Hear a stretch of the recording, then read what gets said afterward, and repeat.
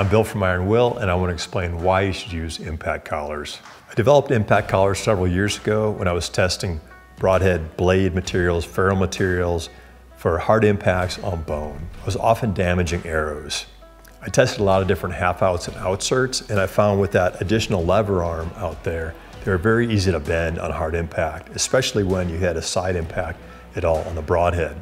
I prefer to use hit inserts because then the broadhead shank aligns directly to the ID of the arrow shaft. And if you spin the arrow, you can really see if the broadhead has been bent or stayed straight after an impact.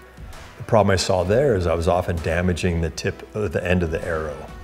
I then designed and built these impact collars that overlap the hit insert. And I found on impact now, it's supporting it from a side impact, so it's not damaging the arrow.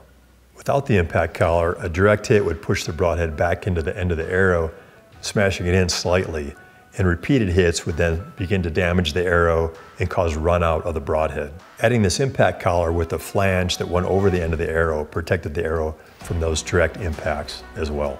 Other companies are now making rings or short collars that don't overlap the hit insert. Those don't do nearly as good of a job of protecting the arrow on impacts.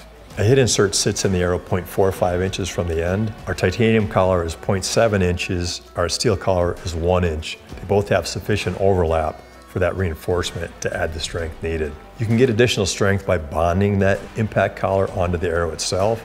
That gives extra reinforcement upon that impact, especially on a straightforward impact. When this collar is bonded and the hit insert's bonded inside and they overlap, you really have a solid metal connection on that front impact.